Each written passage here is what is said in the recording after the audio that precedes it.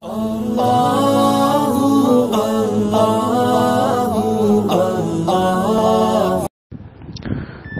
عليكم ورحمة الله وبركاته. الحمد لله رب العالمين والعاقبة للمتقين والصلاة والسلام على سيد المرسلين محمد وآله وصحبه أجمعين أما بعد. ബഹുമാനമുള്ള മുഅ്മിനീങ്ങളെ, സത്യവിശ്വാസികളെ, ശ്രോതാക്കളെ, സ്റ്റോക്ക് മാർക്കറ്റുമായി ബന്ധപ്പെട്ട വളരെ പ്രധാനപ്പെട്ട ചില കാര്യങ്ങൾ മാത്രം സൂചിപ്പിക്കാനാണ് ഉദ്ദേശിക്കുന്നത്. പ്രധാനമായും 3 രൂപത്തിൽ കൂടിയാണ് കമ്പനികൾ അവരുടെ മൂലധനം സമാഹരിക്കുക. 1, കടപ്പത്രങ്ങൾ നടപ്പിലാക്കുക.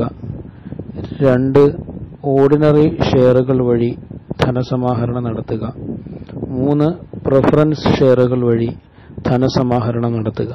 ഈ 3 വഴികളിൽ കൂടിയാണ് പ്രധാനമായും കമ്പനികൾ മൂലധനം സമാഹരിക്കാറുള്ളത്. ഇതിൽ ആദ്യം നാം സൂചിപ്പിച്ച കടപ്പത്രങ്ങൾ ഹറാമാണ് എന്നുള്ള വിഷയത്തിൽ ആർക്കും എതിരഭിപ്രായങ്ങളില്ല. കാരണം നമുക്കെല്ലാം അറിയുന്നത് പോലെ നിശ്ചിത തുക നിശ്ചിത പലിശയോടുകൂടി പൊതുവിപണിയിൽ നിന്നും കടമെടുക്കുന്നതിന് വേണ്ടി കമ്പനികൾ നടപ്പിലാക്കുന്ന പദ്ധതിയാണ് കടപ്പത്രങ്ങൾ പുറപ്പെടുവിക്കുക എന്നുള്ളത്.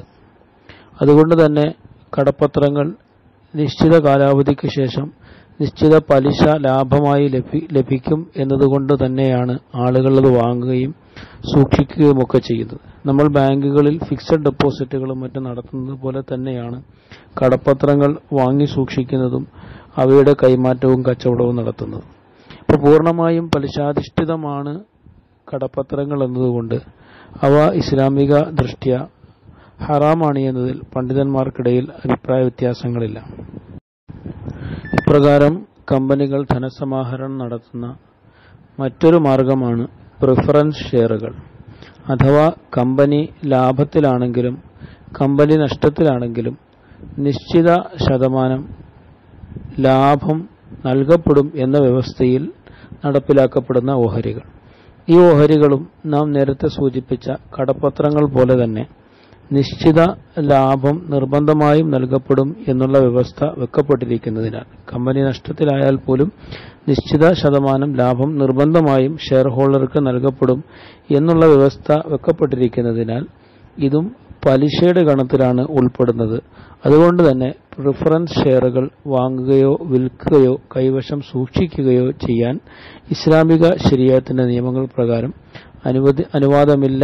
അത് ഹറാമാണ് എന്നുള്ള വിഷയത്തിൽ പണ്ഡിതന്മാർക്കിടയിൽ അഭിപ്രായ വ്യത്യാസങ്ങളുമില്ല. ധനസമാഹരണത്തിന്റെ 3ാമത്തെ മാർഗം ഓർഡിനറി ഷെയറുകൾ വഴി ധനസമാഹരണം നടത്തുക എന്നുള്ളതാണ്.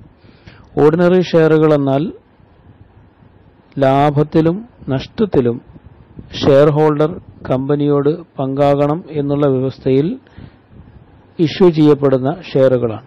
സ്റ്റോക്ക് മാർക്കറ്റുകളിലും മറ്റും സർവ്വസാധാരണമായി വിൽക്കപ്പെടുകയും വാങ്ങപ്പെടുകയും ഇഷ്യൂ ചെയ്യപ്പെടുകയും ഒക്കെ ചെയ്യുന്നത് ഓർഡിനറി ഷെയറുകളാണ്.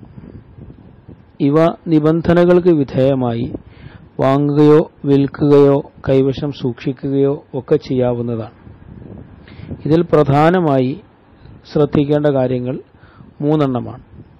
1, ഏത് കമ്പനിയുടെ ഷെയറാണോ നാം വാങ്ങാൻ ഉദ്ദേശിക്കുന്നത് ആ കമ്പനി അടിസ്ഥാനപരമായി ഹലാലായ കച്ചവടങ്ങളിൽ ഏർപ്പെടുന്ന കമ്പനിയായിരിക്കണം.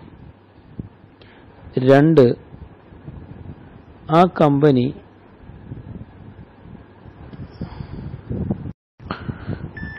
രണ്ടാമതായി നമുക്കെല്ലാം അറിയുന്നത് പോലെ പ്രത്യേകിച്ചും ഇന്ത്യ പോലുള്ള സാഹചര്യങ്ങളിൽ ഇൻകം ടാക്സ് പോലുള്ള പ്രശ്നങ്ങളിൽ നിന്നും രക്ഷപ്പെടുന്നതിന് വേണ്ടി സർവ്വസാധാരണമായി കമ്പനികൾ ബാങ്കിൽ നിന്നും മൂലധനം ലോണായി ലഭ്യമാക്കാറുണ്ട്.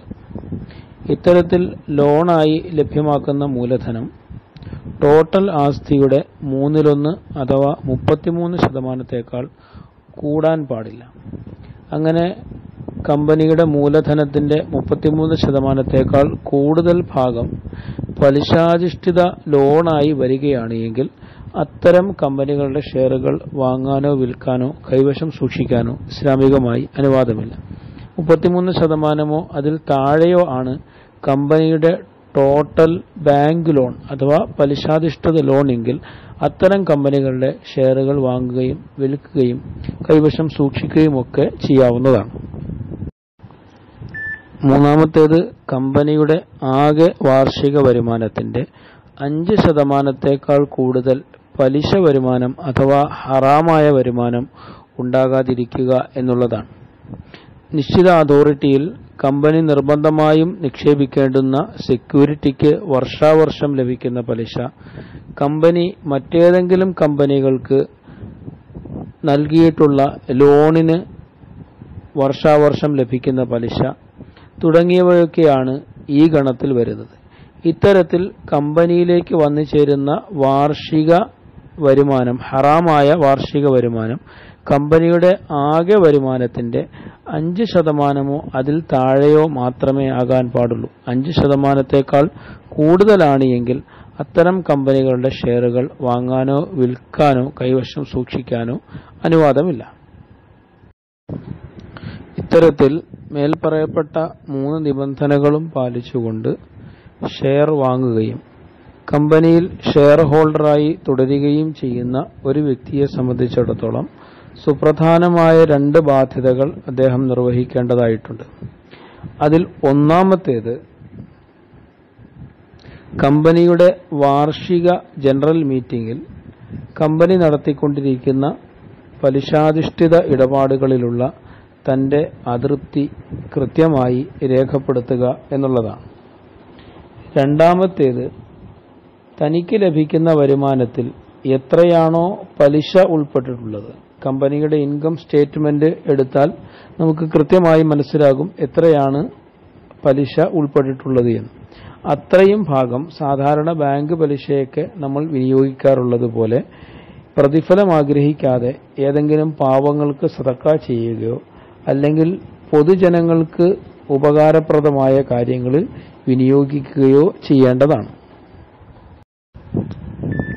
ഇനി ഒരാൾ ഷെയർ വാങ്ങാൻ ഉദ്ദേശിക്കുന്നത് കമ്പനിയിൽ ഷെയർ ഹോൾഡർ ആകുന്നതിനും അതുവഴി വാർഷിക വരുമാനം കരസ്ഥമാക്കുന്നതിനും വേണ്ടിയല്ല, മറിച്ച് ഷെയറുകൾ വാങ്ങുകയും വിൽക്കുകയും ചെയ്യുക വഴി ലാഭം കരസ്ഥമാക്കുക എന്നുള്ള ഉദ്ദേശത്തിലാണ് എങ്കിൽ അതാണ് സർവ്വസാധാരണമായി സ്റ്റോക്ക് മാർക്കറ്റുകളിൽ നടന്നുകൊണ്ടിരിക്കുന്നത്. അപ്പം അങ്ങനെ ഉദ്ദേശിക്കുന്ന ഒരു വ്യക്തിയെ സംബന്ധിച്ചിടത്തോളം അദ്ദേഹവും നമ്മൾ ആദ്യം പറഞ്ഞ 3 നിബന്ധനകളും പാലിക്കാൻ ബാധ്യസ്ഥനാണ്. അതോടൊപ്പം തന്നെ പ്രത്യേകമായ 2 നിബന്ധനകൾ കൂടി അദ്ദേഹം അധികമായി പാലിക്കേണ്ടതായിട്ടുണ്ട്. അതിലൊന്നാമത്തേത് താൻ വാങ്ങിയ ഷെയർ തന്റെ റിസ്കിലേക്ക് അഥവാ തന്റെ ഉടമസ്ഥാവകാശത്തിലേക്ക് വന്നതിന് ശേഷം മാത്രമേ മറ്റൊരാൾക്ക് മറിച്ച് വിൽക്കാൻ പാടുള്ളൂ എന്നുള്ളതാണ്. തന്റെ ഉടമസ്ഥാവകാശത്തിലേക്ക്, തന്റെ റിസ്കിലേക്ക് ഷെയർ വരുന്നതിന് മുമ്പ് ഒരു കാരണവശാലും മറ്റൊരാൾക്ക് ആ ഷെയർ മറിച്ച് വിൽക്കൽ ഇസ്ലാമിക ദൃഷ്ട്യാ അനുവദനീയമല്ല. രണ്ടാമതായി, താൻ ഏത് കമ്പനിയിൽ നിന്നാണോ ഷെയർ വാങ്ങിയിട്ടുള്ളത് ആ കമ്പനിയുടെ പക്കൽ സാമ്പത്തിക ആസ്തിക്ക് പുറമെ സ്ഥലമായോ കെട്ടിടമായോ മെഷീനറിയായോ കച്ചവടച്ചരക്കായോ മറ്റേതെങ്കിലും രൂപത്തിലോ വസ്തുവകകൾ കൂടി ഉണ്ടാകണം.